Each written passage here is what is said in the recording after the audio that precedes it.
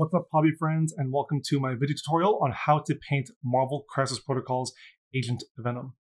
I've got the colors I've used on the screen now, so if you want to give the video a pause and note those down, we can dive right on into the tutorial. For this miniature, we're going to be painting Agent Venom in a blue-black suit. If you want to paint it in something a little different, you can also check out my black-green recipe for Black Bolt. I'll have a link in the description below.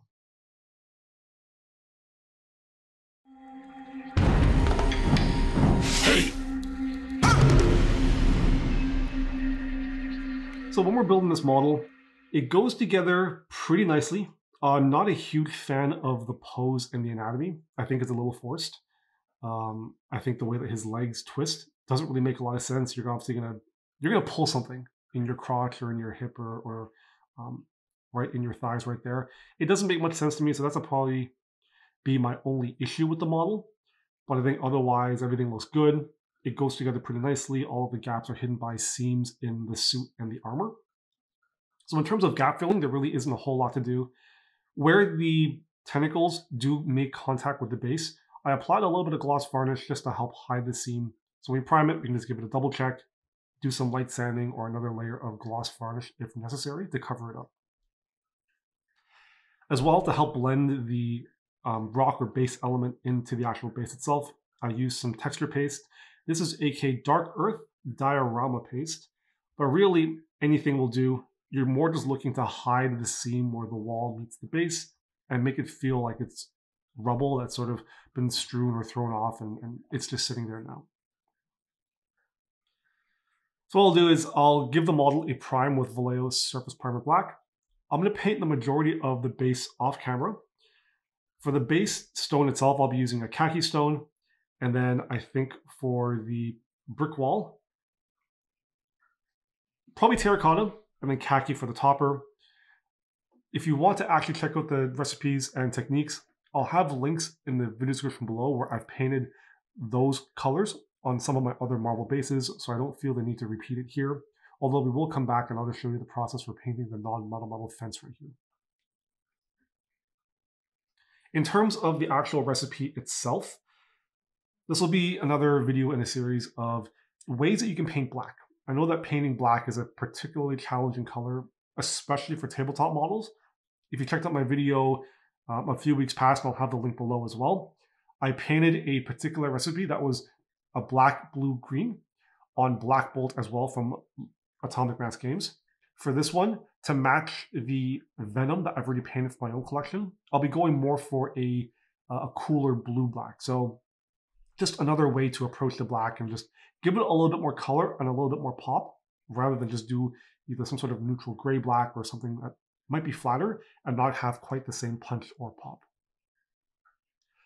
I also feel like in more old school traditional comics from like the 60s, 70s, 80s, when printing technology was still fairly limited, they used to print black with blues. And I feel like painting, especially these comic models, in that sort of blue-black helps to tie it in, at least for me, and it gives it a little bit more of that nostalgic feel.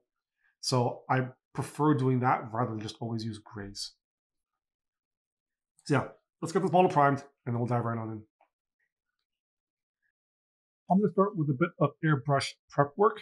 My first stage is using AK's Dark Sea Blue to apply a base coat over the entire model. You can see that I've used painter's tape to mask off the tape to protect what I've already painted on the base itself. You want to make sure you get a nice even base coat, especially on the tentacles. From there, I'm going to start mixing in some AK's Gray Blue, and I'm going to do a zenithal highlight. I'm going to focus a lot on the upper part of the body. We're looking at the top of the head, chest, arms, and legs, as well as the upper curves of the tentacles. You can see that I'm spraying directly from above to basically catch just the raised areas and leave that dark sea blue in the shadows. From there, I'm going to go back in with some dark sea blue and base coat the tentacles that were covered up with the painter's tape. You want to be as neat as possible with this stage, and you can mix in a bit of that lighter gray blue to fade it back into the airbrushing. From there, we're going to start mixing in progressive amounts of dark sea blue and gray blue to form the highlights. So because I'm going to be using the airbrush to do some glazing and smooth out my blends afterwards, My highlighting at this stage is fairly rough and fairly loose. What I'm looking to do is really sketch in the basic forms and the volumes. I'm more concentrating on the placement of lights and shadows and less so on keeping everything smooth.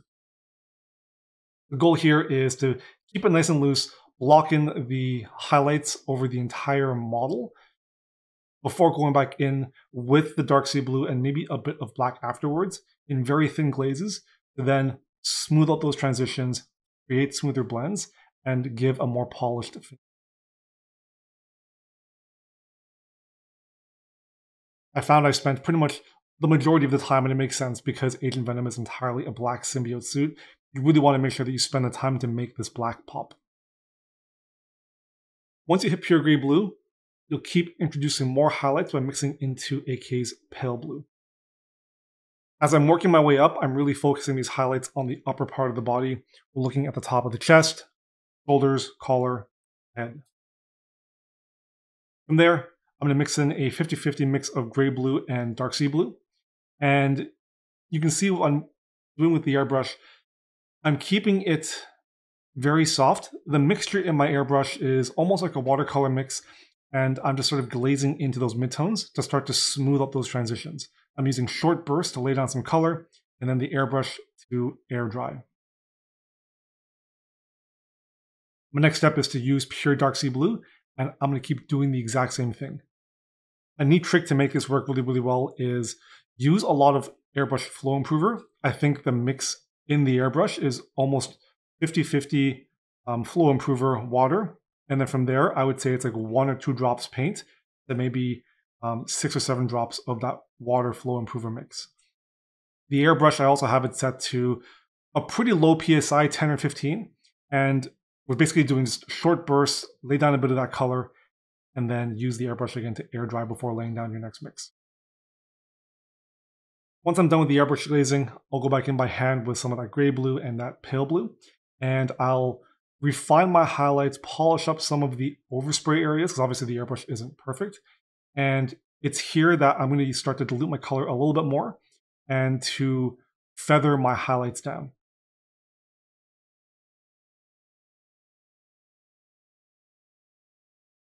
You can see I'm just laying down very soft, progressive layers of color to rebuild up those highlights and then add a bit more polish on some of the areas where I do want it to be fairly bright.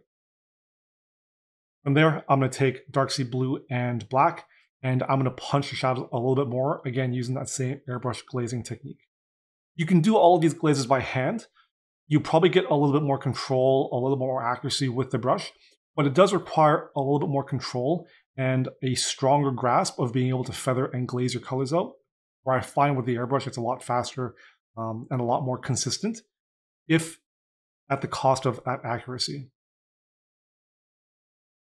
I'm going to go back in with Games Workshop's Druchly Violet, pure in the airbrush with a few drops of flow improver, and I'm going to target the really deep shadows of Agent Venom's suit. I'm looking to add a bit more nuance and a little bit of punch into those shadows.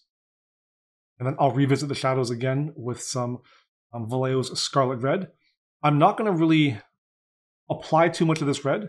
I'm looking at the deepest folds and crevices, mainly in the underside or deep shadows. So we're looking at the underside of the crotch, behind the knees, and in particular on the undersides of the tentacles.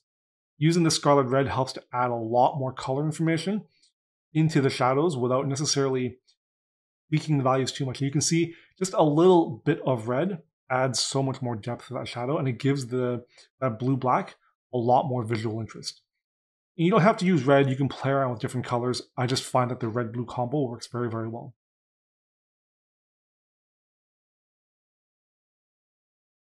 From there, we're going to start painting all the different black elements, including the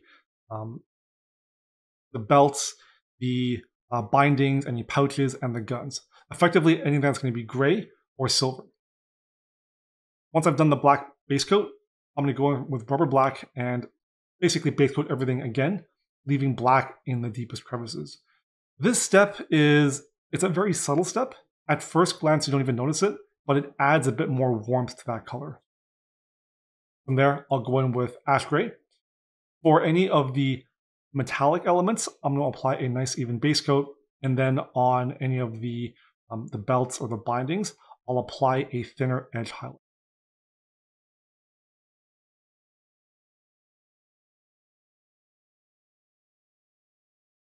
Now, I'm making the compromise because this is a tabletop piece. I'm not hand blending all of the straps, but you certainly could if you wanted to be a little more on the display side. What I'm looking here for is high contrast. I want to mix up the different types of black elements, and having that crisp gray edge helps to pop those elements out without necessarily keeping or making the black too bright. I'll repeat this process with dark sea gray. For the metallic elements, I'll focus more highlights on the raised areas, and then on the straps and pouches, I'll apply a really sharp edge highlight. Again, I'm looking for tabletop pop. I don't want these black elements to be gray, and you do run the risk sometimes where if you do blend it, and you lose a lot of those mid and dark tone black or rubber black values, it ends up looking more gray and less black. So what I'm looking here is, it's almost like a Games Workshop style where you pop edges and corners with bright spots of color, and you leave the majority of the flat areas in your deeper blacks or black grays. Once I've done all the highlighting, I'm going to go back in, just like with the blue suit, some glazes of the black paint to smooth out those transitions and knock back some of those mid-dark areas into pure black. I'm working with pretty much what is a watercolor consistency, and it just adds a little bit more of a shade and a softness to the weapons especially. To paint the white, I'm going to start with a base coat of dark sea gray. This color base goes pretty well, so not too much effort has to be made.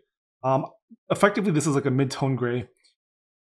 From there, I'll start highlighting with medium sea gray. And because we're going to be working almost up to pure white, I want to start laying down big blocks of color, where, especially on the spider, it does match some of the highlighting and shadowing on the suit. You want to make sure that you're applying your lights and shadows in a consistent manner. My next color is AK Warm Gray, continuing to highlight up.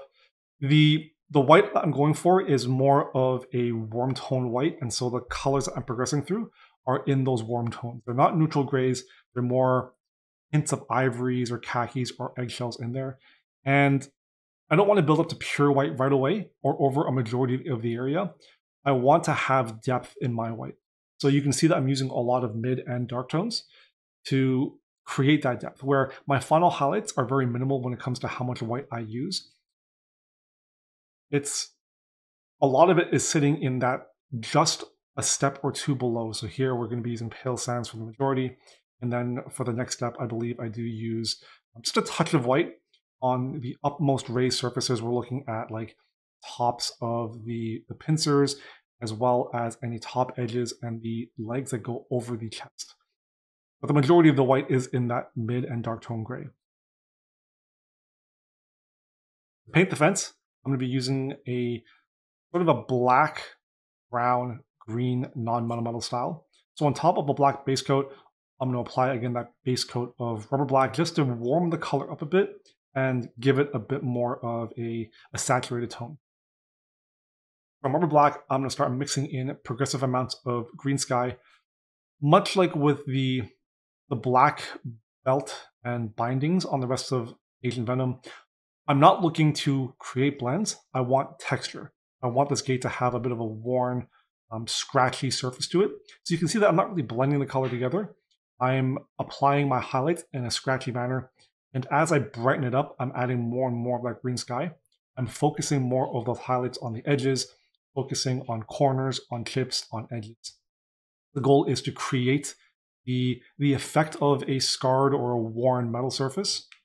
And then once you've got that color laid down, much like with the suit, go back in with glazes of your mid and shadow tones. Here, I'm just using pure black in a watercolor consistency, doing soft glazes to help transition those mid and dark tones, make it feel a little bit smoother while maintaining that texture. It's a really nice, quick way to paint, especially non-metal metal, without spending too much time blending everything together. And finally, I'm going to finish off the model with some weathering powders. I'm using a 50-50 mix of dark yellow ochre and burnt umber from Vallejo. Something I use on all my Marvel models to create a sense of a dusty environment and helps to unify my entire collection. I like to mix and match my models between affiliations and rosters, and I don't want to lock them into a particular basing style, so I do it all the same. It helps keep the models consistent, even though everything has a unique color palette on it. When you're doing weathering powders, you want to make sure you're using a dry brush and applying a little bit at a time. With weathering powders, it's always easier to add more. It's very difficult to take away too much. So when in doubt, add a little bit, evaluate, and then erase. And you can see here that I over-applied, especially on the wall. I'm going back in with a damp brush, but when you do that, it erases all of the powders. So got to be careful. And once you're happy with it, you can seal. I'm using mineral spirits to help fix the powders to the base. It'll help protect it from handling. Once that evaporates in about an hour's time, I'll paint the base trim black, apply a matte varnish. I'm using Mr. Hobby's Super Clear, and that will finish our Agent Venom. So I hope you enjoyed the video. If you did, make sure you give it a like and subscribe for more awesome weekly content. If you want to check out my other social media platforms, I'll have links in the video description below. As always, until next time, happy hobbying.